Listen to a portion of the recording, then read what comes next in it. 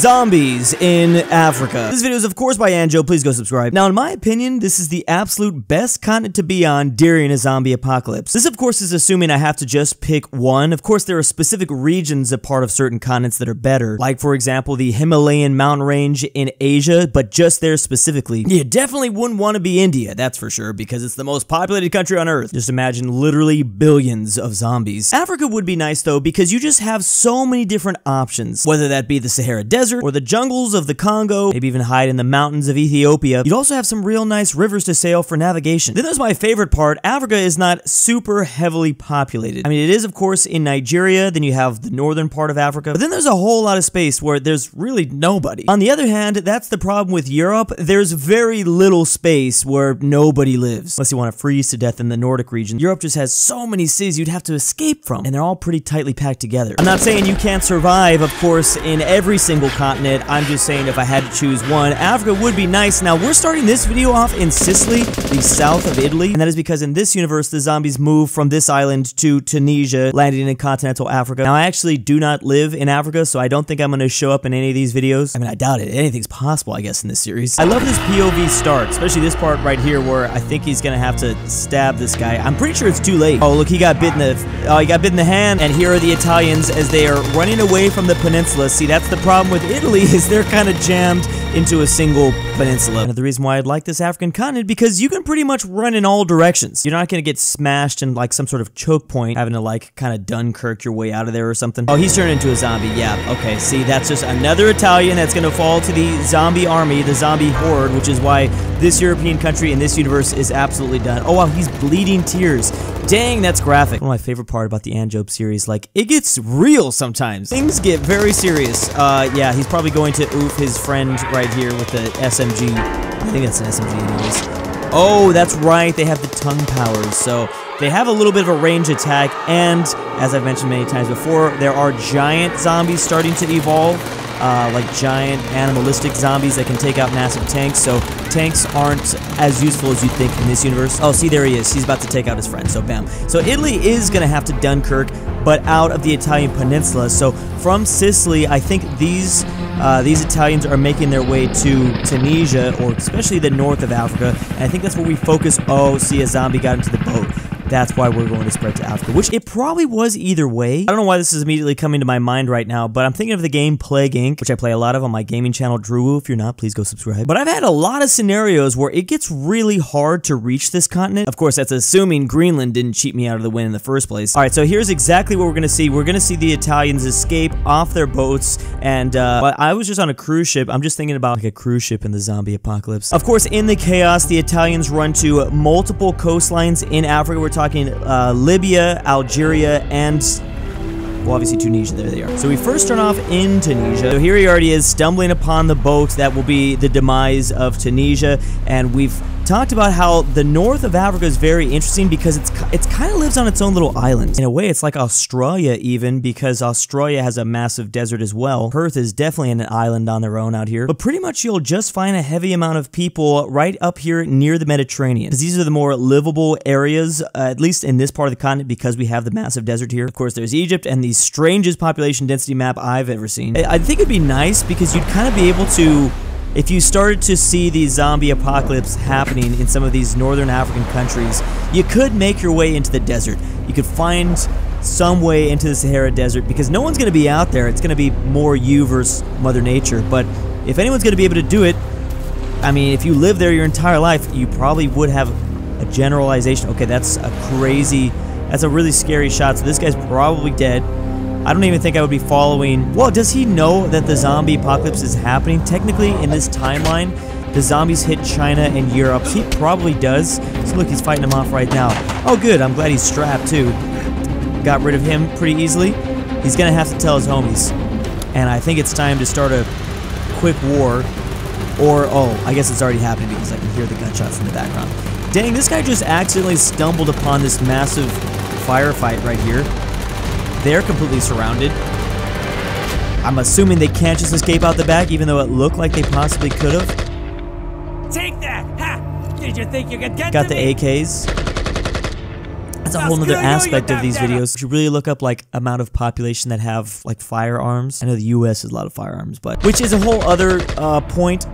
I mean, maybe the US would do well in a zombie apocalypse, but in terms of a continental level, you have to think about Mexico and Canada as well. Which Canada, I think, could do pretty good because it's just tundra up there.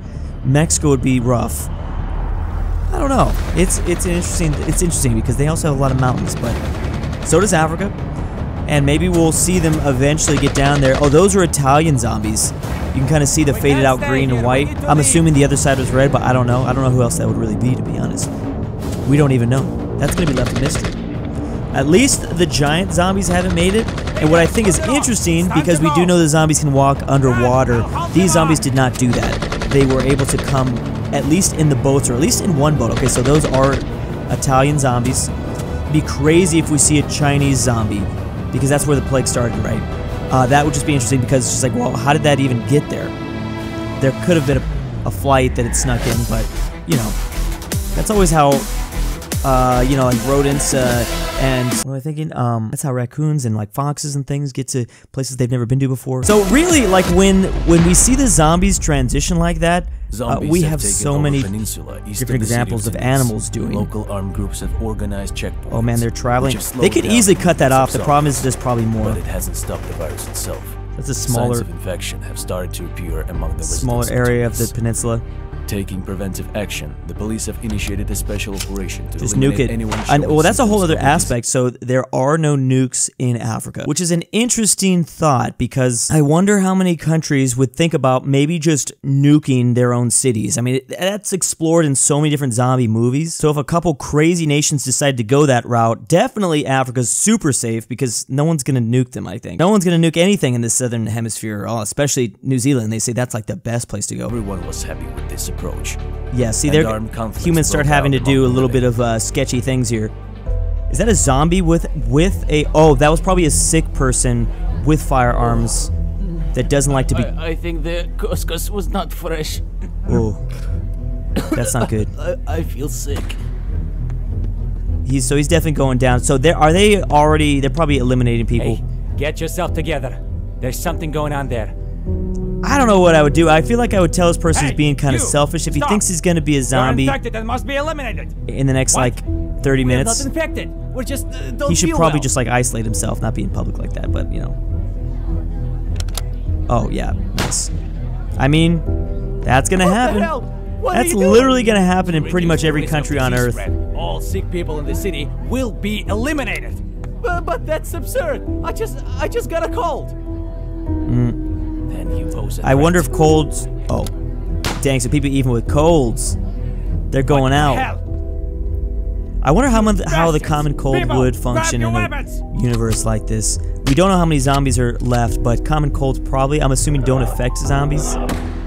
I bet you the common cold would be on a crazy decline, if anything. Oh, not the tongue thing again. What's interesting about when these country ball zombies do the tongue strat is that it doesn't turn them into zombies, right? It just eliminates the vessel, the body. You can't... I'm pretty sure. I've never seen one of them. In the chaos, civilians flee to the mountainous forested area in the west, seeking to hide from the punitive squads. Tanisha's definitely falling. There are many infected individuals. As a result, and the behind enemy lines too. To grow. The forest once again becomes an ideal breeding ground for the new horde, and the living become incubators for their eggs. Yeah, this part of... There are also those who headed oh, look at Dunkirk. Another Dunkirk moment. I don't know why I'm thinking about this so much. The number of people minimize the risk of infection. Yep. The desert dwellers responded to the news of the zombies. Absolutely, this is the greatest... their settlements. One of the greatest spots to be. Greatly slow down the zombies. I mean, it's very interesting because in a zombie apocalypse, humans will be pushed to the outer edges, places that we don't really like to survive, like the tundra or even the deserts, even like the Amazon rainforest, I'm thinking. The desert has become one of the few safe places on Earth. We have just been covering this, and it's the largest desert on Earth, so you have technically like the most area. Oh, can the zombies not survive the desert? They're already dead though. I think the zombies would just be like walking around kind of aimlessly. They'd probably, I mean, I know they're dead, but I feel like they'd be a little confused. Can they melt? Hold on. Random thought, but I have been thinking about how the Sahara Desert is supposedly going back to being maybe green in 20,000 years. Hide there for 20,000 years. goes green, survives. So this is, we can probably do a similar situation that could be happening in Australia. Now, I don't think Andjobe here has covered Australia yet. How the hell did they with manage to Algerians get here so and fast? Tunisians here working together. But this is probably one of the similarly what the refugees Aussies are turned doing in the land down under. However, my money would probably be put on these people here. They're a little bit more, well, let's just move on. I'll take him down now. I think they also are more armed. I know in Australia, I think he's Public really is hot. not allowed to have Yes, firearms. indeed. I love how even the zombies are sweating and also tearing. Wait, is this the zombie from the first one? Contact the Because he's UN. I bleeding think this tears? will be useful information for them. Oh, nice. Okay, nice. Here we have need to Libya. send support to them. Get them a vehicle. We do with a have machine 3 North African nations working together. Is that the Toyota Helix? Okay, we have, that's very strange. Reference to Gaddafi, okay. See, this is kind of what I'm saying. They probably do have more Toyota Helixes. They're used to the Toyota Wars, in fact. Is this a reference to the Toyota Wars? That took place between, was it Libya and Chad? It's actually just the Great Toyota War, but yes, Chad and Libya near the border. Fun fact, if you go somewhere around like 80 miles per hour in one of these vehicles, you can apparently trigger a mine, but still get out of the way fast enough before it explodes. This was back in the day. I don't know if that's the case still. I don't know why I'm bringing this up right now, though. Possibly they can use that to their advantage. I have no idea. Well, technically they could if they just put those same mines everywhere so the zombies run into them. The problem is the zombie casualties, they don't care about losing millions and millions of, like right here. Like, imagine one mine taking out one zombie. Is that really worth the effort? And then you have to drive Toyota Helixes 80 miles an hour to get over them and around them. But I don't know how this big of a horde... We're not that deep in the Sahara Desert, obviously, so that is a factor. We're kind of in just, like, southern Tunisia right now. Okay, that is a lot of... Oh, wow. That's just hilarious. That is... I forgot that was in the physics of the Countryball universe. But I'm glad that we did get to see that. Oh, here it is. So they already have this. Oh man, that's, gotta admit, that is pretty epic. Straight up just Mad Max right now. If only Toyota Helixes were legal in the US. Well, sorry, they're actually not banned, just Toyota refuses to sell them in the US because of taxes. That's so lame. I want to start a border Saharan African war with a bunch of Toyota Helixes. Like, I thought this was America. I thought we're supposed to be free. I guess not. Okay, so nice. That truck is doing pretty good. Oh, Malta. The infection of this Which small state I don't began on the believe island of technically Goose. Malta is considered The an African infected, country fleeing or an from African Italy, island even. maintained their Africa human does have appearance for a long technically time, a lot of islands transmitting the virus to the people that are under the inhabiting continent. island. At Maybe I some shouldn't say a point, lot, but they the do have situation islands. worsened dramatically, and the infected turned Okay, into so zombies. people from Malta are going to need to run. Communication with the island was suspended, and the Coast Guard forces quarantined the island. Well, the good thing about the islands is you Later, can kind Malta of closed clean them off up any pretty easily if communication you with the outside do like a world, D-Day fearing invasion and just total eliminate all infection. the zombies on the island. And Malta's not super heavily Meanwhile, an unknown transport populated. plane arrived at the international airport. You know, compared to other islands. Plenty of islands are like that, but you could easily clean out an island. Maybe that's why Oceania is also a great continent among us. How to understand that my friend is an imposter. Oceania is also a pretty good continent for a zombie apocalypse as well. For this reason, because it's just a lot of islands. Identify yourself. But there are islands as well. Unknown aircraft. For Equatorial Guinea is one of them that I'm thinking about. They have their capital out there on an island off continental Africa. Deploy troops to the runway. I probably wouldn't want to stay there, to be quite honest. That's the only thing about when an island gets overrun is, well, you're trapped and you're gonna have to figure out a way out, and you better have a boat.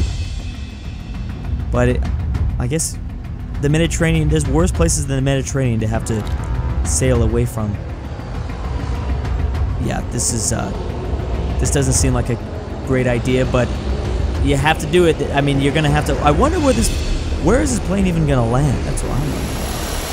It's probably, oh, this SCP again.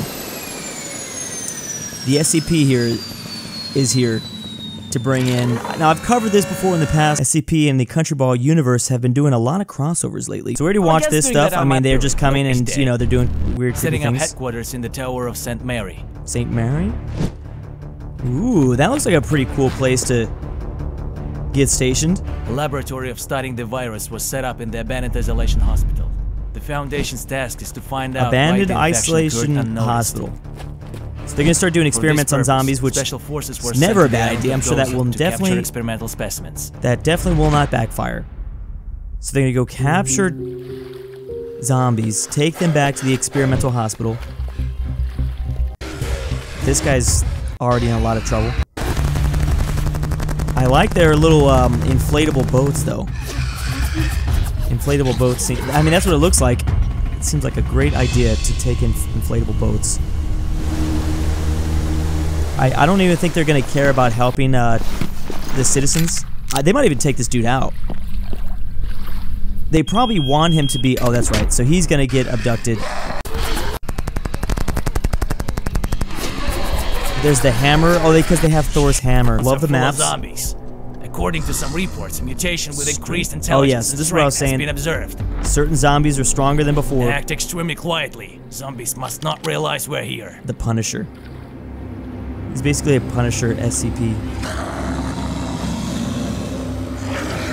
So I don't think we're going to cover too deep into Africa. I hope that they eventually get into that later, especially in the Congo. That's straight up from Monsters, Inc., isn't it?